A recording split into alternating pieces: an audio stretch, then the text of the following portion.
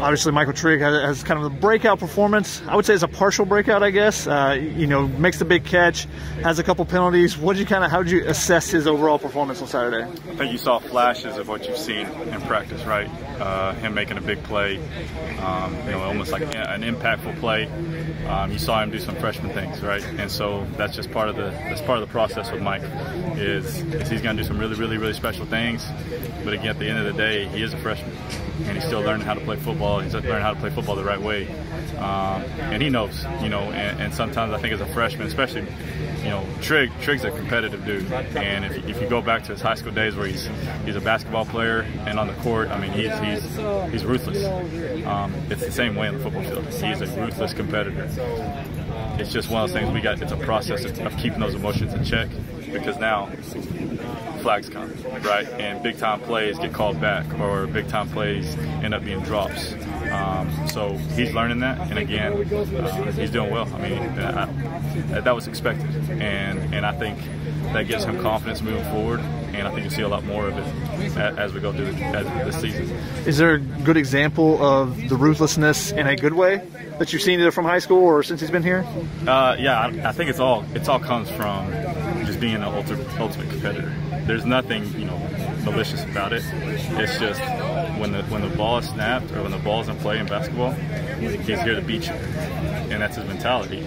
And like I said, he gets emotional about it because that's what he wants to do. That's what he's here to do, is to win. It's just in between the whistles. What have you seen from him over the past couple of weeks that, you know, make you trust him with more playing time, making him more involved in the offense? It's just the process of him getting confident in the playbook, you know, in the schemes. You know, early in fall camp and even early in the season, it's one of those things we're signaling to him, and he's still looking back at me like, what do I got? What do I got? And now it's to a point where it's almost like, hey, I'm yelling at him when he has it. He kind of waves me off like, I got it, coach, I got it, you know. And so, you know, just confidence in the fact that he can go out there and do it by himself without having somebody tell him what to do. What impact is Drake having on the defenses that you guys are seeing? Obviously on Trigg's touchdown, you know, clears out a side for him for that one-on-one opportunity.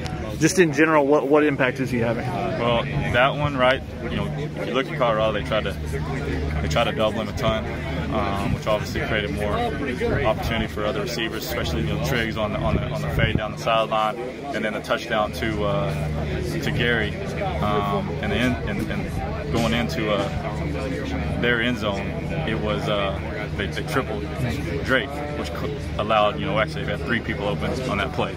And so it's just creating more opportunity for other guys.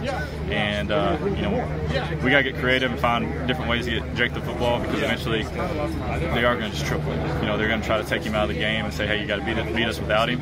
So we're going to have to get creative in ways to get him touches. But at the same time, those other guys got to show up too. And I think that's their mentality. I think Drake, you know, being a good teammate that he is, knows that. You know, he's not a selfish teammate to where, you know, if he's getting doubled that day, he's upset with like, oh man, the ball's not finding me. He understands, man, they're trying to take me out of it. Somebody else is gonna have to make a play.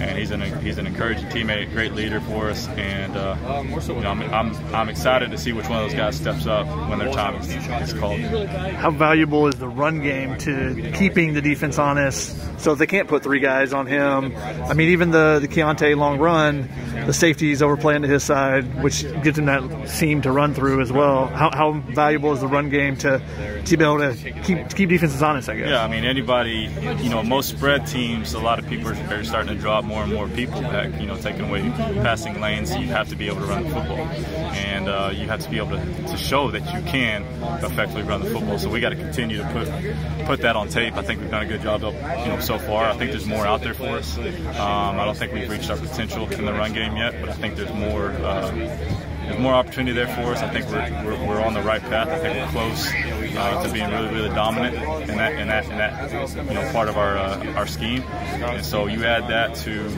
Drake, and you add that to Trigg, and you add that to Gary. Now you're dangerous. So you talked about how other receivers need to step up, you know, because you're gonna get London, you know, triple team. What ways do they need to show up in the game to, like, you know, kind of help that out? You know, that's just when like Gary did.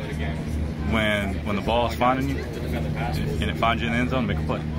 And when it finds you on an inside fade, make the play. And if we continue to have guys do that, now it's hard to defend us, right? And you look in the past, you know, we had Pittman, we had Amon-Ra, we had TV. Which one are you going to double? You double Pittman, now Amon-Ra and TV are creating, you know, big-time plays all over the field. Well, if we can get two of those guys, 2 or 3 guys going like that, whether it be Gary, whether it be Tahj, whether it be Trigg, well, now we're back to where, you know, we were in 2019. Let's do one more. Do you feel like getting Tahj the ball short, letting him kind of use his vision, use his maneuverability, help him gain a little bit of confidence, especially after the Oregon State game? Yeah, and I think, you know, Tahj is the ultimate competitor. I mean, he's hard on himself. He wants to do exactly the way you teach him to do it. He's going to do it 1,000,000 miles per hour. And I think, you know, transitioning here, I think he started off really hot in camp, kind of cooled off, kind of got in his head a little bit, lost a little confidence, and now all of a sudden he makes a few plays like he did in Colorado, and here it goes again. All right, and I'm a big believer in confidence, and I think especially at the receiver position, once those guys make a few plays, like Trigg, like Tahj, then all of a sudden it keeps going up and up and up. So I'm excited to kind of see where Tahj takes it.